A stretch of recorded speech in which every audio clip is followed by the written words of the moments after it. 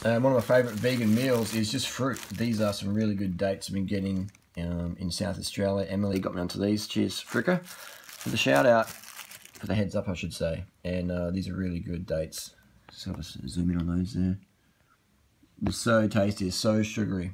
And so if you hang around me enough and you seem to get some good dates, I often just spend all day sitting on the computer, answering Tumblr, editing videos, answering emails, and just snacking on dates or other sugary foods such as so good ice cream, ginger marmalade on rice crackers, and I've got some ginger beer down there, some Kirk's full strength, full sugar, but you can't beat the fruit as well. So have a bit of variety to get the calories in. But dates, I don't know anyone in the world who's eaten more dates than I have in the last 10 years. If you know anyone, let me know.